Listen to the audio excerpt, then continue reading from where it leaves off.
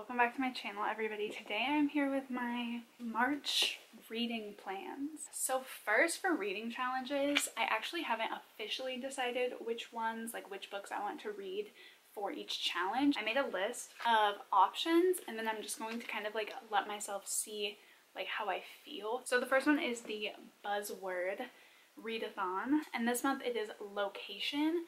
I have two on my TBR that could work for this. Actually, I have three technically. Death on the Nile by Agatha Christie. This is one that I want to read because I really want to watch the movie, but I've never read an Agatha Christie and I'm interested to see how I would feel about her writing. So I thought that this would be like a good opportunity to test out if I like it or not. So I thought that was a good one. I also have American as Paneer Pie. This is a middle grade that's on my 22 books to read in 2022 list, and since it is like America, I'm counting it as a location. So if I feel like a mystery, I'll pick up Death on the Nile, but if I feel like something cute and fluffy, but still kind of I feel like that one is kind of still like a hard-hitting middle grade, then I might pick that one up. There also is technically Mr. Penumbra's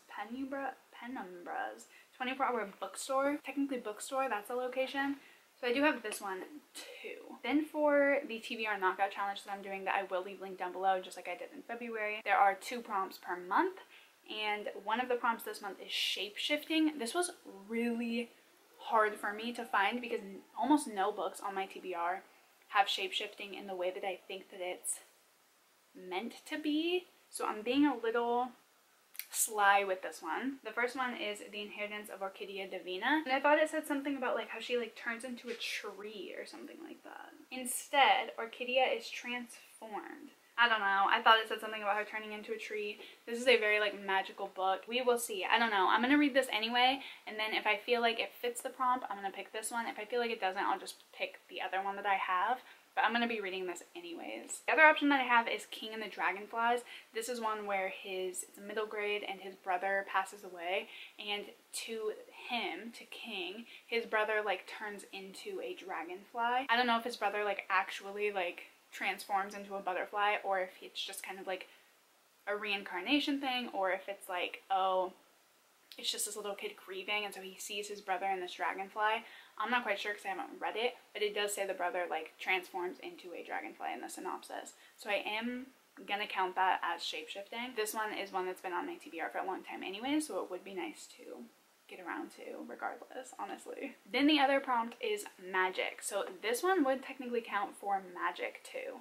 So since I'm reading this regardless, even if it doesn't work for shape-shifting, it would work for magic. This one is also magic. This one would work for that as well as the location one. So both of these kind of fit multiple things. It just depends on what I get to and what I feel like getting to, and then what fits what prompts, you know? Then I have 2 books that I'm in the middle of that I need to finish. The first one is The Golden Couple.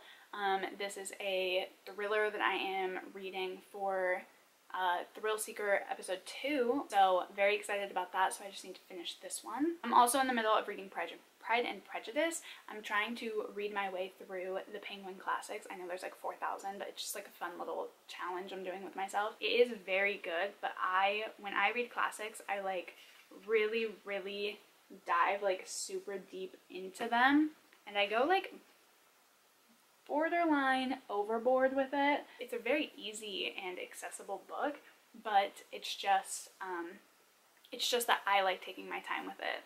And lately I've been really in the mood for like reading stuff, like reading as kind of escapism and more like mindless reading, to be honest. So something like this has been very seemingly intense, but I would like to get through this one this month. I don't want to carry it into April. Then I have these are just books that maybe I'm getting in from the library, or just books that are, I don't know, just books I want to read or prioritize this month.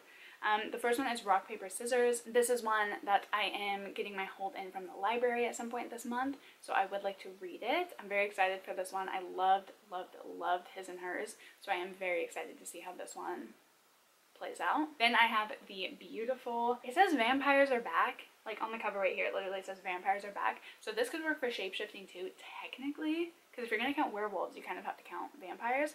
But then I've also heard that this isn't actually a vampire book, and that it's not actually like very vampire-y at all. So I don't know. I think it's really mismarketed because a lot of people were saying they were expecting like a gothic New Orleans sort of vampire story, and that's not what this is at all. So I don't know how to feel about this one. Regardless, it's coming in on Libby, so I'll be able to listen to it while I am reading it, which is always just nice, helps me connect to the story better, honestly. Plus it's getting off my physical TBR, which is nice. Then I want to read Heartstopper Volume 2.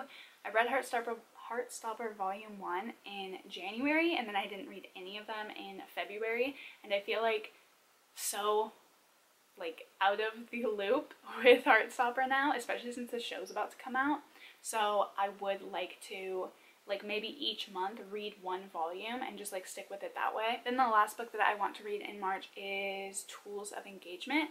This one is one that I want to read just because I've read all the rest of the Hot and Hammered series, and this is the last one, so it would be really nice just to complete this series. I'm excited for this one. I have really enjoyed the Hot and Hammered series, and these two characters that it focuses on in this book were two characters that I actually really enjoyed seeing in the previous two books. And then it's always fun, obviously, in a romance series to see where the couples that you've read from before, like kind of a where they are now situation. So that's everything that I want to read in March.